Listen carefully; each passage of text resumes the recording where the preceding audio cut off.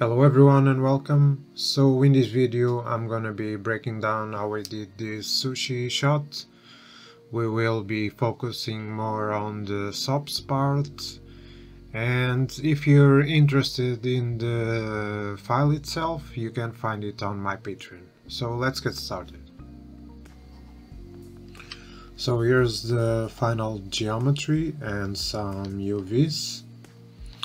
Let's start from the beginning. So first I'm going to model the rice, and for that I'm starting with a line and then sweep it with some scaling along the curve, so thicker in the middle. And also I'm using the end cap type as grid to have this round part. But as you can see, this is too uniform, so I'm doing a bend. But now I want this part to be flat, so for that I'm creating a mask on the bounding box. As you can see in here, bounding box, and set to X. And then I'm just blending both shapes, so the bended one and the straight one, with a lerp function, as you can see. And then you can play with this mask in here. So then I'm subdividing and using the quad remesher to have a better topology that will smooth nicer, because right here we have this pole which can cause some issues. So I'm just doing a quad remesh, and if we feed this sort of geometry to a vellum sim, it will be a bit too slow. It will be a bit slow, so for that I'm doing a poly reduce at 50% to have some proxy shape.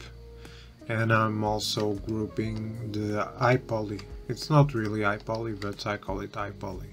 Then I'm merging both. And from here I'm just creating the sushi part, the shape for the rice. And I'm doing that with a circle, then clipping and adding some thickness, removing the bottom primitive and beveling it to have this sort of shape, which I will then scatter some points and randomize the normals. In this case just set to inside sphere. Then I'm animating the P scale, as you can see, from frame 1 to frame 12, from 0.15 to 1, and I'm also doing some random scale in here and creating a connectivity attribute, which is pretty important to replace the low poly version later. As you can see, this is the result of the copy to points with the animated P scale. After the copy to points, I'm splitting the low poly geometry to fit to the vellum sim, and in here I have the colliders. So from this initial shape I'm filling the polygons, adding a normal, then extruding these out and extruding this one in, and this will be the bounds of this will be the collision geometry. So I'm also remeshing and applying some noise, so we don't have a very uniform distribution. And so this is our colliders, and we have as you can see, they are all intersecting, so we will use a vellum sim to solve that. For that I'm creating on the geometry a vellum shape match, just default settings, set vellum constraints to shape match. And then in a vellum solver, oops, I must place it on the frame 1. In the vellum solver, inside I have a vellum rest blend loading at each substep the animation of the rice, so this null in here after the copy to point. And if we check how this is going, it might be a bit slow in the beginning, but it's just from frame 1 to frame 12.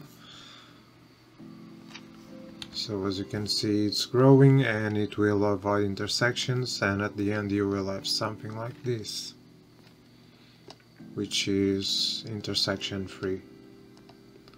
So just run the sim for 12 frames and then use a Vellum IO to cache the last frame. And here is where we replace the, let's call it high poly by the low poly. So as you can see, we replace the geometry, and we do that by loading in from this split the high poly and time shift it to frame 12, which is where the grains or the rice is fully grown. And then we use a Vellum transform pieces and use the piece attribute class, which is the one that we saved in here. And then we just replace using the Vellum geometry and the Vellum constraints. This is similar to the transform pieces, but is unique to shape match constraints. Then we just delete the attributes we don't need. And in here I am hiding the empty spots with this interior shape, because we might have some holes in here that will not work, so we just use this shape and merge it over the rice or under the rice. So now we will make quickly the sushi. So for that I'm loading this shape and blasting the bottom primitive and subdivide it quite a bit, so when the geometry rests on here it will be quite smooth. So for that, from the rice I'm extracting a bound as a rectangle, as you can see, and growing it a bit, then doing some remesh and running using a Vellum cloth.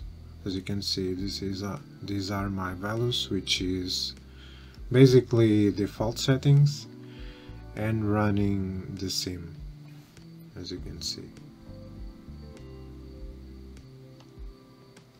And then I'm time shifting on frame 30, then quad remeshing it, which for this sort of shape the Houdini quad remesh is pretty good. Then creating a rest attribute and flattening the shape, and in here I'm just creating a mask with the distance along geometry, so I can have thicker in the middle and thinner at the edges. We will do that in a bit, but for now I'm doing a mountain along the P, so I can create these jagged edges, and then just point deforming again to the shape. Then I can pick it a little bit and do 2 extrusions, so one thicker and one thinner, and then just blending them with that mask, and we will get something like this. Then I'm doing some beveling in here to have these edges sharp and not very smooth.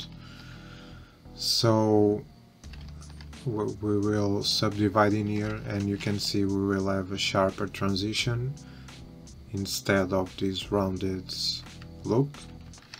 And for the UVs I'm just saving the extrude back group and doing a group from attribute boundary on that specific group, and then use that in the UV flatten as a seams group, and it will work pretty well, as you can see.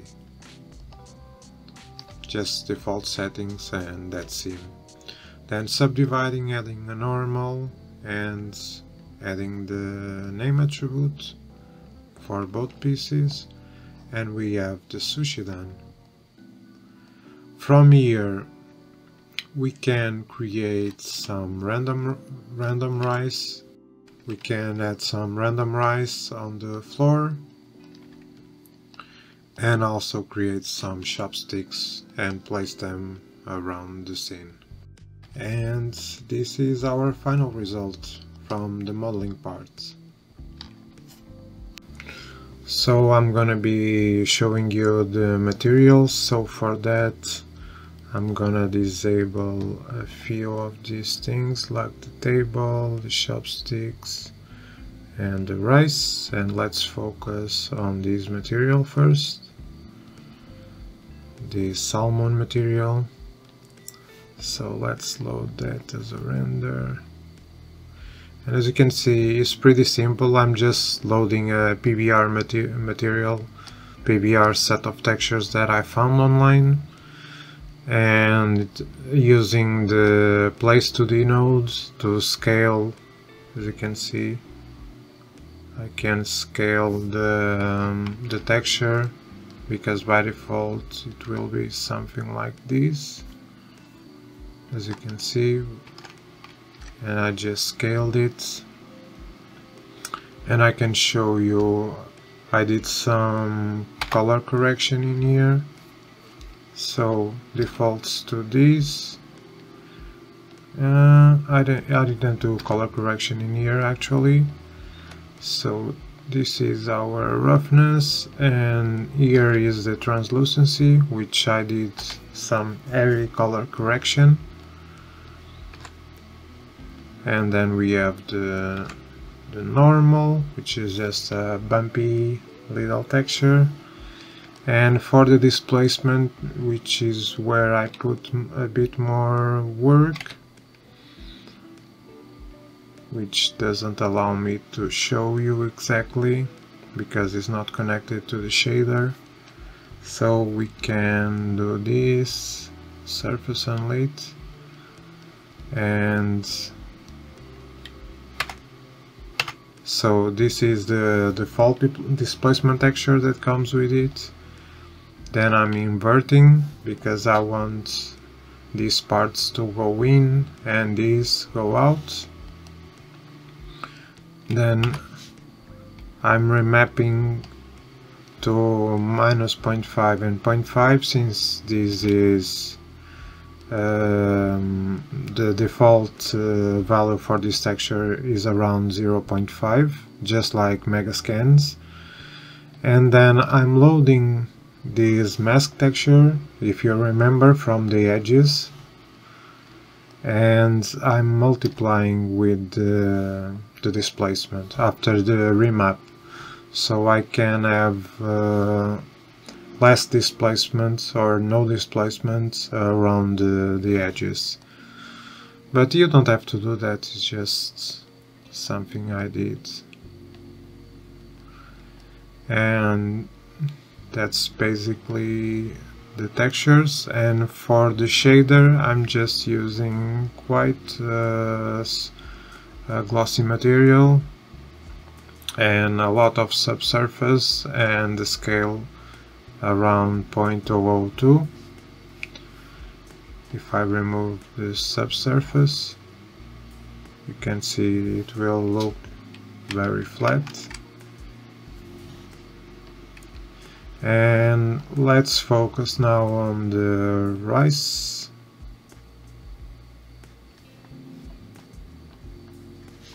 Which will be a bit more slow. So maybe we can focus here on an area. So the rice material, let's see. I'm loading first a texture, as you can see. Then I'm playing with the range, with the material X range. And then I'm mixing two colors, one slightly darker and one more white. and I'm using that both as a base color and a subsurface color and radius. And these are my subsurface and scale settings. And as you can see, we have this sort of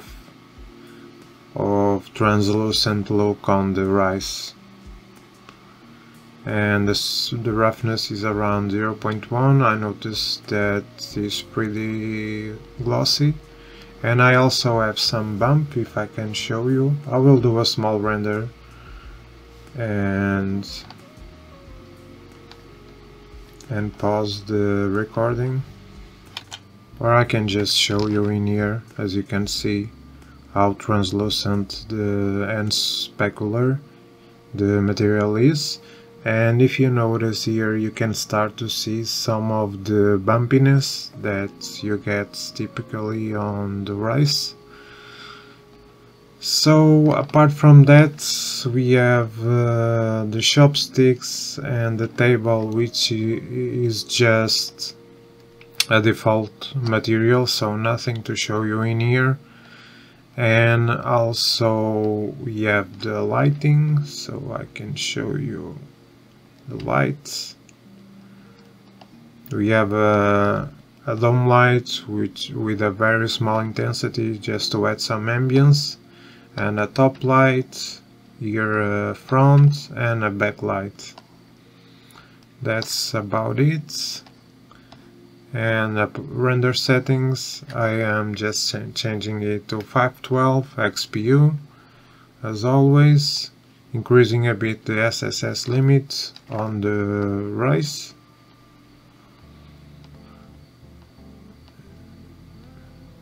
And I am also using the Houdini denoiser. So that's about it, guys. Hopefully you picked up some tips, and you can download the full scene on my Patreon. Let me know if you guys enjoyed this one, and I'll see you next time. Bye.